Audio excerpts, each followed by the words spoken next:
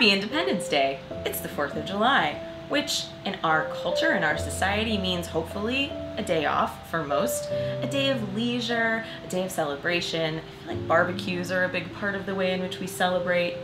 But at the root of this holiday, we must remember, is the notion of independence and what that even means. I would wager that another similar word within the Jewish tradition is freedom. How do we understand the freedoms, the liberties that we have? And of course, we know deeply rooted in our tradition and in our text is this notion of freedom and what it means, going all the way back to the Exodus from Egypt. Our Torah portion this week aligns with this notion of liberty and independence in a very curious way. Our Torah portion is Parshat Korach, which tells the story of this individual, Korach, who led a rebellion against Moses and sort of decided that he and his buddies could do the job just as well as Moses was doing.